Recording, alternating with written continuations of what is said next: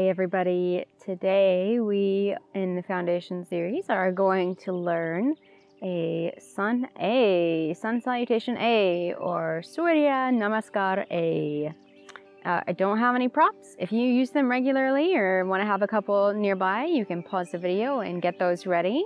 Otherwise, we're going to get started. So instead of jumping straight into this, we're going to break it down a little bit by learning plank pose first. So let's get down on our mats. And plank pose, I'm going to show you a few options for plank pose so that you don't have to think, it's plank or nothing. There's half plank and there's tabletop. So that if you're in a class and you need to do something else for a few poses or for the whole class, you know what to do. So first off, we can try half plank pose. This is a great place to start. And if you're just beginning in yoga, which you probably are if you're watching this series, I really, really think this is the better place to start, is a half plank pose. And you just kind of get the feel for what plank pose is going to be like when you build up all the strength that you need to be holding your plank pose, especially once you add in movement, once you add in the vinyasas. So I've got my knees together in this plank pose, and I also have my heels drawing in towards each other. My heels are pressing in towards each other. My fingers are spread nice and wide on the mats, with my elbows, the eyes of my elbows facing forward. So we talked about that in the downward facing dog video. The point is, getting that nice rotation in the shoulders. So if this is really intense for you, then you can always stay in tabletop. We're drawing belly button into spine. And here is something that is really important that I almost never hear talked about in yoga classes, which is that you really need to puff up through the space in the upper back between the shoulder blades. So if you look closely at the video, you might be able to see what I'm doing here. Instead of sinking in, letting the chest fall down towards the earth and kind of hanging out in the shoulders here, you really want to strengthen the body by pushing up.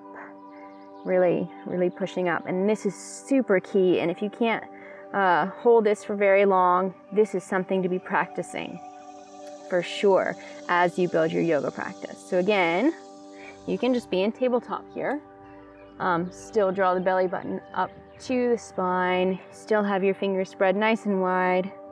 And you know the drill by now. The wrists are under shoulders and the knees are under hips.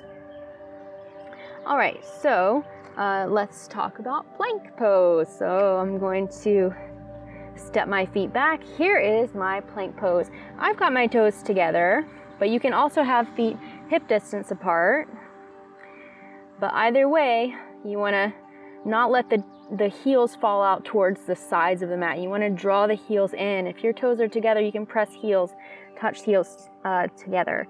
Belly button drawing up to spine, and I'm puffing up in the space between my shoulder blades. Good. Nice foundation in the hands. And that is plank pose. Now, let's talk about vinyasa. You don't have to hold this plank pose. You can let that go. Vinyasa. So that's when we flow, when we move from one pose to another. We have a couple of options there too. So, if you are in tabletop, for your vinyasa, you can simply move through cats and cows. And you know how to do that by now. Connect breath and movement. Inhale, drop the belly for cow pose, and exhale, round the spine for cat pose. So that's one option. Option two, if you are in half plank pose, which is a great place to be, you can bend the elbows. We want to keep the elbows tucked into the sides as we bend the elbows and lower all the way down to the belly. And then we'll move through a back bend. Again, my heels are together. They're not moving out, splaying out to the sides of the mat. But as you back bend, you can move into a little baby cobra, maybe a little further. Good. Even Sphinx pose. Sphinx pose would work here. Good. And then you would press yourself back up, and from there we would move into the next step in the sun salutation. If you are in plank pose, you can do that too. You can lower all the way down to the belly and press up into your version of a back bend. Baby cobra, cobra pose, Sphinx pose. Make it your own, you know. The traditional back bends we start in plank pose, and then we move through chaturanga. We're going to lower into a low plank pose by bending the elbows and keeping the elbows in by the sides. So I'll lower halfway and then roll over the toes into upward facing dog. Remember that the heels are not splaying out to the sides, but staying nice and in line, heels rolling in towards each other. And then I would roll back over the toes and move to the next step in the sun salutation. So remember what I said about puffing up in the space between the shoulder blades and the upper back. So you can practice that without being in plank by simply protracting and retracting the shoulder blades like this. This is protract and retract. So what we're doing is we want to protract I think I've got that backwards. I'm not really sure. Anyway, we want to be moving the shoulder blades along the side of the body like this, so that we've got this nice wide space in the upper back. Let's move into plank pose, and I will talk about that a little bit more. So in plank pose, puffing up in that space between the upper back, and I want to be able to keep that way as I lower. So I'm not sinking down as I lower, but I'm staying strong and staying puffed up in the space between the shoulder blades. That's the same for half plank pose. And if you can't move through your chaturanga while holding that, you should probably reel it in and stick to half plank pose as you build up strength. So once again, we'll lower halfway, chaturanga, and back bend. And there we go. All right, so let's start to incorporate that into a sun A. So we'll come to standing at the top of the mat. And let's pause for a minute here. We'll bring our arms down by the sides as the heart space opens. Feet can be hip distance apart, or feet together with the toes touching, a little space between the heels. And let the eyes gently close. The pelvis is in a nice neutral space, and the belly button pinned to the spine.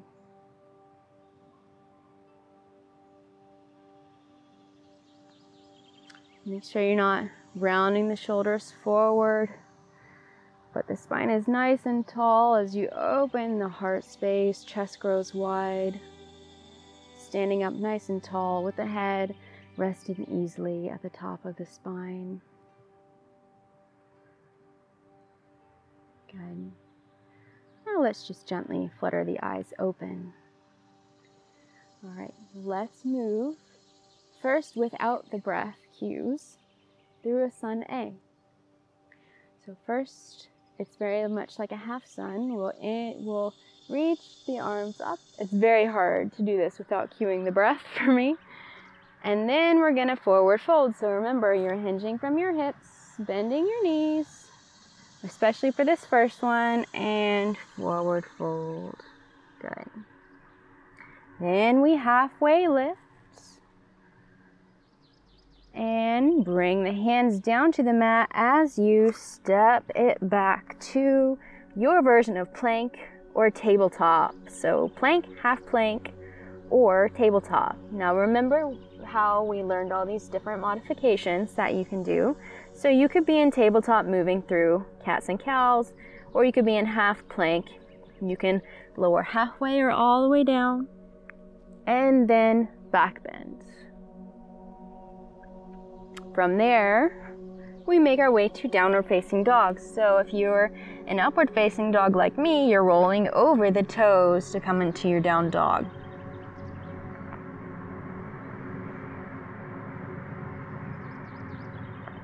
If down dog is not for you, you can just stick to tabletop. But traditionally, we take 5 breaths here in downward facing dog. But we're gonna go ahead and move forward, step or hop up to the top of your mat and halfway lift. And then forward fold. Remember, you can always bend your knees. Then sweep the arms up as you come to standing and back to neutral standing pose with the arms by the sides. All right, great. So let's do that one more time because it takes a few times to really get the hang of it. And then later we'll add the breath. So reach up. You can look up if you want, that's traditional. And then we'll bend the knees, hinge from the hips to forward fold. Halfway lift. Plant the hands, step it back to your version of plank, half plank, or tabletop. Lower and back bend. And downward facing dog. Good. Let's just keep going. Step up to the top of the mat. You can hop if that feels nice. And lower into your forward fold. Sweep the arms all the way up and come to neutral standing. Perfect. So now that we have moved through that and learned the motions, we're going to add the breath. All right, you ready? Come to your neutral standing position. Arms by the sides, palms face forward. Inhale to sweep the arms up. And exhale to forward fold, bending the knees. Inhale, halfway lift. And exhale, hands calm down, step it back to your version of plank. Exhale, lower halfway or all the way, and inhale to back bend. And exhale, we come back to downward facing dog. Let's keep going. Step it forward, inhale, halfway lift. And exhale, forward fold. Inhale, sweep the arms all the way up. Whoop. And exhale, back to neutral standing. All right, let's do that one more time, going straight into it. Inhale, reach all the way up. Exhale, forward fold. Inhale, halfway lift. And exhale, step it back. And lower. Inhale, back bend. And exhale, downward facing dog. All right, let's take 5 breaths here. Inhale and exhale. That's 1. Inhale and exhale. That's 2. Inhale and exhale. 3. Inhale and exhale. 4. Last time, inhale and exhale. 5. On your inhale, step or hop it forward and halfway lift. And exhale, forward fold. Inhale, sweep the arms all the way up. And let's keep going. Last time, exhale, forward fold. Inhale, halfway lift. And exhale, step it back. And lower all the way, sorry. Lower. And inhale to your back bend. And exhale, downward facing dog. I keep having a little brain fart there. All right, let's step it all the way forward as we inhale and halfway lift. And exhale, forward fold. Inhale, sweep the arms all the way up. And exhale, come back to neutral standing. We'll pause here in neutral standing. Letting the breath flow easily in and out the nose. Tops of the shoulders melting down away from the ears. Standing up nice and straight and tall, heart space open.